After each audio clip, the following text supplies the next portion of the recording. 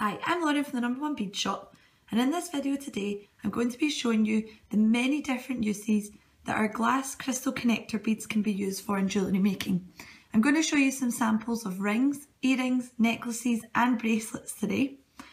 In this first demonstration I'll be showing you how to create a ring using our Diamante crystal glass connector beads. Here are some finished examples at the back.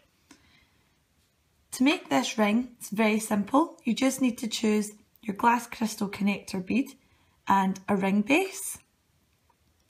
You can use a 401 glue or an E6000 glue to create the rings. All you want to do is put a helping of glue onto the ring base, just like so. I will then take my glass connector bead, place it on top of the ring base, and then going to turn it upside down and just make sure that the back is centered on the bead like that. Using the E6000 glue, I will now leave that for a full 24 hours for the glue to cure. It doesn't matter if any spills, because once that glue is dried, you can then pick it off very easily. Here are some finished examples of the rings once they are completed, and as you can see, once the glue is set, it's very strong.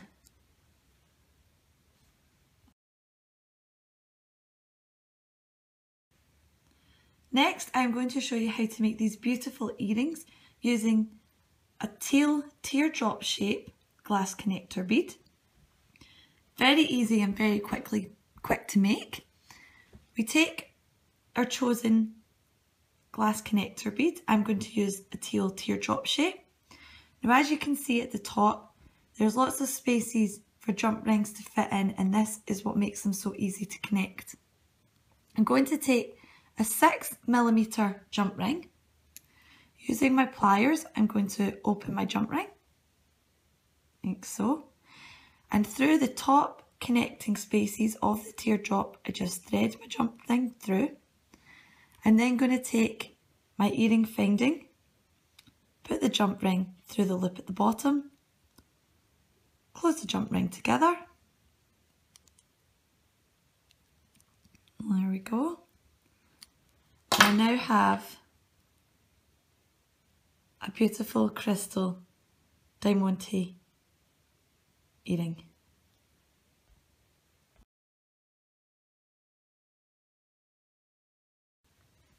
This next example I'm going to show you is using the glass crystal connector beads in bracelets. A very elegant and simple design is this one here. It looks absolutely beautiful when on. It's created very easily just using some jump rings and some chain. We take our first crystal connector bead, take our jump ring, opening it up. Same as the teardrop earring, you can see at the side there's lots of different spaces for the jump rings to be connected to these beads. So we're just going to put the jump ring through one of the connector pieces. I'll then pick up my second one and putting the jump ring through the same two holes, like so. I'm then just going to turn it over, just so I can see the underneath side. Thread the jump ring through. Once the jump ring is connected through the two beads, I'm then just going to close it back together again, just by squeezing it closed. There we are.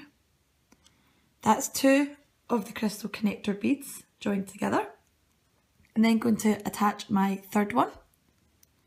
So again, taking my jump ring, going to open it up. The same two holes on the side, matching the same two holes on my other bead. Turn it over just so I can see to thread it through. And then I'm going to close my jump ring together. Just make sure it's tight. There we are. I now have my three pieces connected together. To finish this bracelet off, you're just going to use a bit of chain. Now I've already attached a lobster clasp using a split ring to one end of the chain.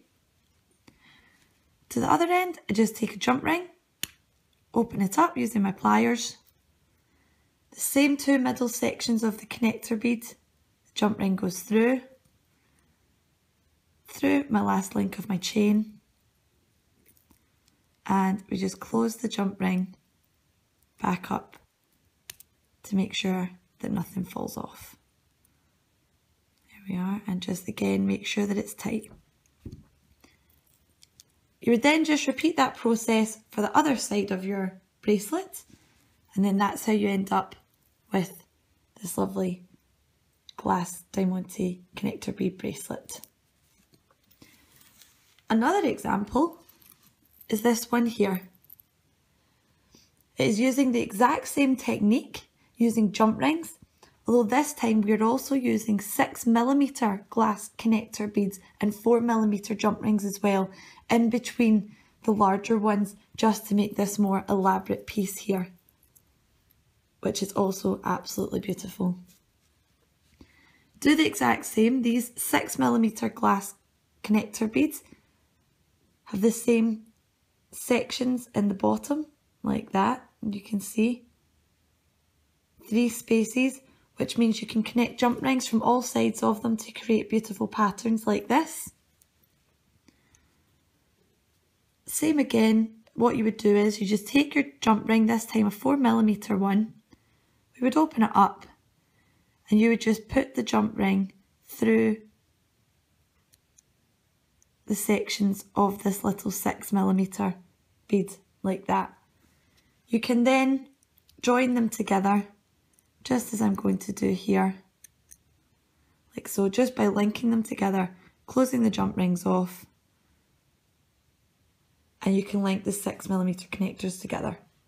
Because they've got 3 spaces in which to attach a jump ring, it means that you can create beautiful patterns like this one here.